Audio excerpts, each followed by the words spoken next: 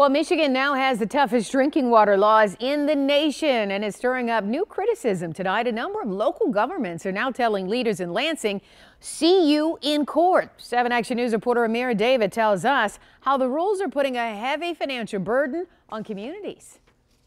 Well, the state argues it's simply about creating safer drinking water, but the coalition is pushing back, saying it's customers who will really hurt in the end. If you want us to accelerate the pace, then we have to find a reasonable way to fund it.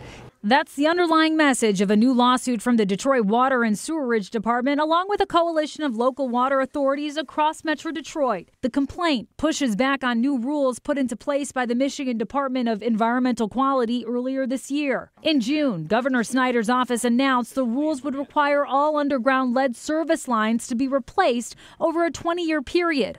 All of it meant to safeguard Michigan against another Flint-style water crisis.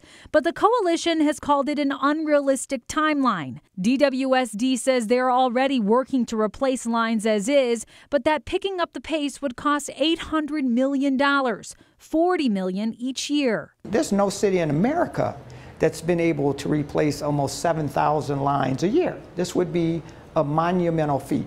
State officials have said municipalities won't have to begin until 2021, leaving them plenty of time to prepare. But the real question for the coalition?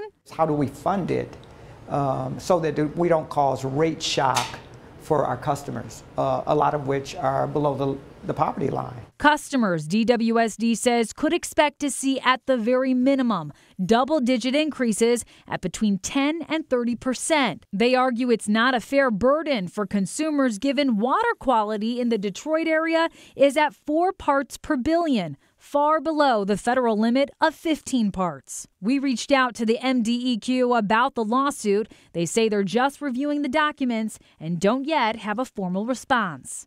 And DWSD says they're hoping that with this new administration taking over, they'll have a chance at a new discussion towards finding a better solution. For now in Detroit, Amira David, 7 Action News. All right, thank you so much, Amira.